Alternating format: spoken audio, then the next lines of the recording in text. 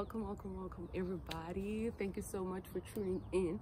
So today we're going to be doing grade 12 life sciences, the human nervous system, but it's not going to be an in-depth video. I'm just going to be covering the things that I think are important and that I have seen in a lot of past papers. So yeah, that is what we're going to be doing today. If you haven't subscribed, please subscribe already, like this video and comment, and as usual, tell everybody, tell your cousins, your friends, your classmates to tune in. So yeah, without wasting any more time, let's get started. Okay, so we're going to talk about obviously the human nervous system, which consists of two parts, and that is the central nervous system and the peripheral nervous system. The central nervous system consists of the brain and the spinal cord, and then the peripheral nervous system consists of all the nerves that conduct impulses to the brain and between the brain and the spinal cord. So yeah, peripheral and the central nervous system. But I don't want to focus too much on that today, nor do I want to focus on the sort of the brain functions, but I do want to focus a lot on the neurons, because I feel like that is a part a lot of learners leave out. So they focus more on the brain, judging from what I've been seeing from a lot of exam papers and all of that, they focus more on the neurons, the brain too, but more on the neurons. So okay, just to touch on the brain a bit, I want to just highlight a certain thing.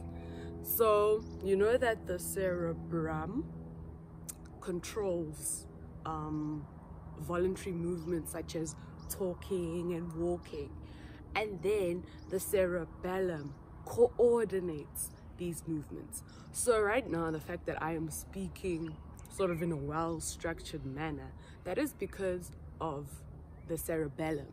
Yes, the cerebrum controls my talking right now, but the fact that I'm talking, in sense, that is the cerebellum. So I want you to think of it in this way. When a person is drunk, they can talk, but what they talk doesn't make sense. So clearly the cerebellum is affected in that instance. So just think of it that way. If a person is just speaking gibberish and doesn't make sense, and they're walking in an uncoordinated manner, that is the absence of the cerebellum. So we are very thankful to the cerebellum that it doesn't make us look like idiots because we would have had it not been for it. Yeah, so that's what I just wanted to highlight on the brain, because I know you guys know the other functions. I know that you guys know this, so I'm not going to dwell too much on that. Okay, so now the neurons. I love the neurons. And with the neurons, I'd like you to know that there are 6 different types of classifications. 3 are according to structure and 3 are according to function. So the 3 that are according to structure would be unipolar neurons, bipolar neurons, and multipolar neurons. Okay, so I'm just gonna draw a rough sketch of what I mean. So as I said, we're talking about unipolar, bipolar, and multipolar. So a multipolar neurons has many outgrowths, and that is usually if you think about, okay, this is a very rough sketch, extremely rough, these are the dendrites, that's the cell body, and okay, yeah, very rough sketch. This, as you know, is according to function, it's a motor neuron. But when we talk about a multipolar neuron, we would be referring to something like this, because it has many outgrowths, which is a lot of dendrites, and then it has one axon. So yeah, a multipolar neuron has many outgrowths, and then a bipolar neuron has 2 outgrowths. So this would be the cell body, and then yeah, something like that. Okay guys, just look in your textbooks for like a more professional, proper picture. But yeah, that is a bipolar neuron. It has 2 outgrowths, hence bi. 1 dendrite and 1 axon, and then there's a unipolar neuron, and that one has 1 outgrowth, branches into 2. That is a myelin sheath, by the way. Very rough sketch. So yeah, unipolar, 1 outgrowth that branches into 2.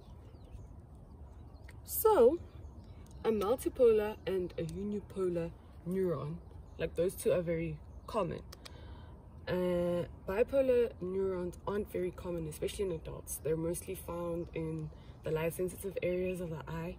So yeah, but then a multipolar neuron is, a motor neuron is a multipolar neuron, and an interneuron is a multipolar neuron, and then a unipolar neuron is the sensory neuron. So if the question says give the 3 neurons according to their structure, then you're going to say multipolar, bipolar, unipolar. And then if they want you to draw it, you're going to draw it obviously better than me, and you're going to label. But if it says give the 3 neurons according to their function, then you're going to speak of a sensory neuron, an interneuron, and a motor neuron. Yeah, sorry about that. So sometimes instead of saying maybe a sensory neuron or a motor neuron, the examiner will say what is the function of the efferent, and efferent with an E in this case. Efferent. The efferent is also known as the motor neuron. And the reason for that, just think of E, the E for exit. So the nerve impulse sort of leaves the brain. It is coming from the brain to the effector. So the efferent is the motor neuron, and the afferent, you guessed it, is the sensory neuron, because it is going to the brain. The impulse is going to the brain. A for first, so it first goes to the brain.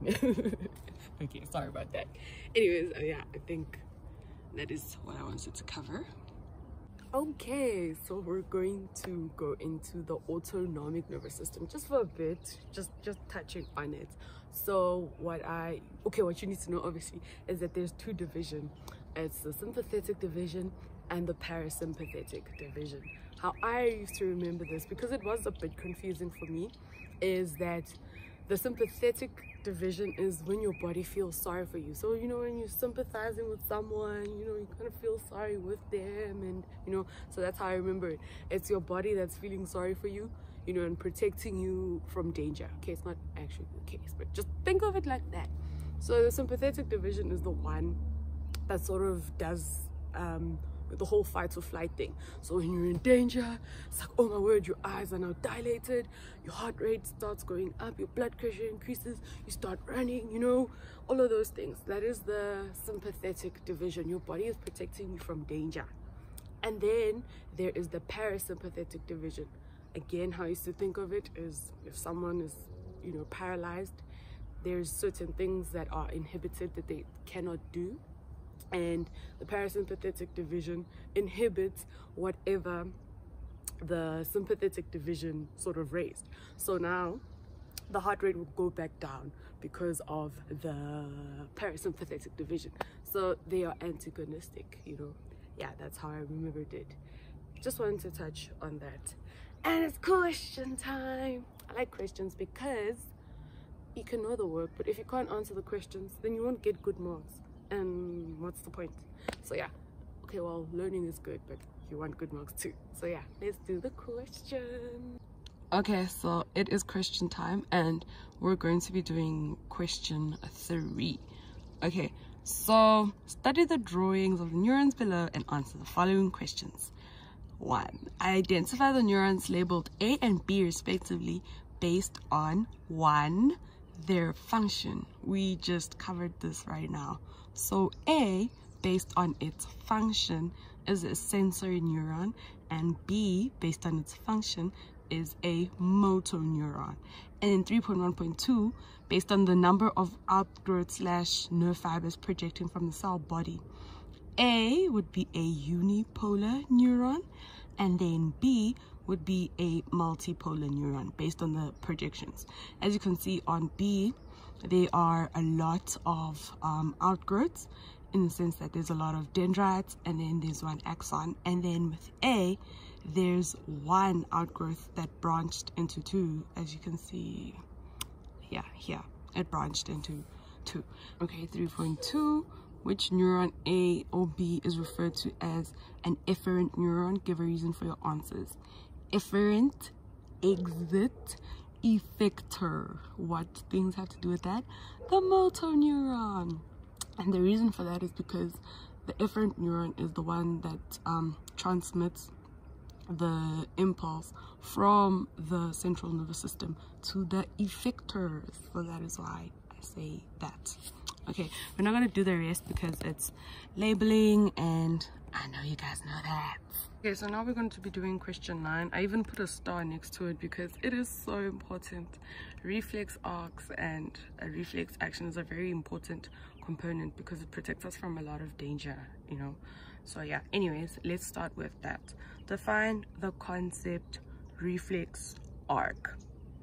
Okay, so a reflex arc is, in simple terms, before I even define it properly, think of it as the road. So the reflex arc is the pathway along which the nerve impulse is carried, you know. And then the reflex action, which is the next question, it is a response.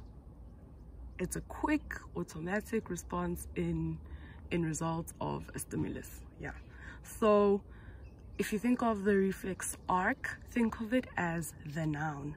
Think of it as a road, and then the action is the verb. It's the actual thing that happens, you know, when you are responding to stimuli, like in this instance, flame, yeah, candle burning, yeah. So yeah, okay, in the reflex arc above, name the stimulus, receptor, and effector. I'm just going to do that all at once. The stimulus is the heat of the candle, and then the receptor is the sensory neurons that are on the skin. Those are the ones that detect that, hey, it's hot now.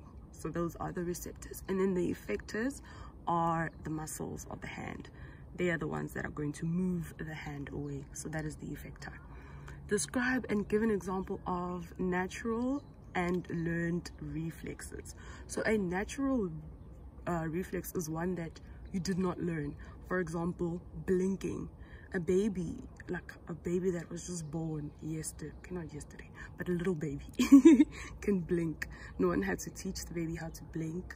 You know, that is a natural reflex. If you put your hand in front of a baby's eye, they will blink. They didn't have to learn that. A learned reflex is walking, running. You know, you had to learn that. You didn't come to earth and know how to do all of those things. Identify parts numbered 1 to 12. I trust you guys know this.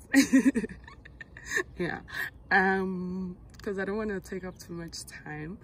And then 9.6, I love this question so much. An injury occurs. Explain which neuron is damaged and what the effect will be if the injury takes place at X. So if the injury takes place at X, the person will not be able to feel that it is hot. And the problem with that is the person's hand will burn because they can't feel the pain. So that is the problem. They can't do anything about it because they do not feel the pain. And then if the injury takes place at Y, it's so sad because you'll be able to feel the pain, but you won't be able to do anything about it because you can't react, you know. So yeah, that is in simple terms what will happen. Okay, so yeah, that is it for today. Thank you so much for tuning in. Thank you so much for watching. And again, as I said in the beginning, it is not covering all the aspects of the human nervous system. But if you do have any questions, please feel free to ask, comment. You can send me a message on Instagram, you know. Anyway, we can talk, and you got this. You're going to kill this chapter. Anyways, all of the best, and bye, ladies.